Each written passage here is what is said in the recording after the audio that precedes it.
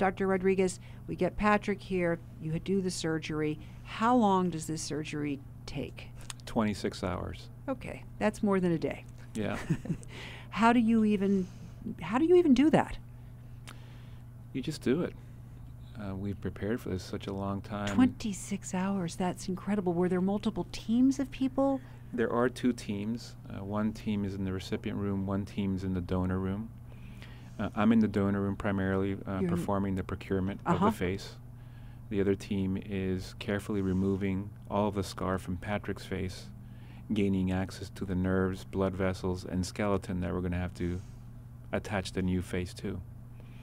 The procurement of the donor face takes about 14 hours.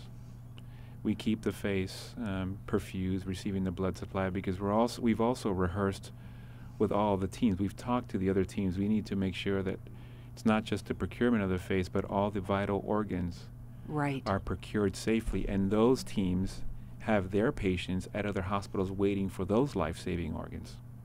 Now, we had practiced this, and there's so much effort had gone into this between Live On New York and us that by the time we performed the actual operation, we were only off by about 10 minutes.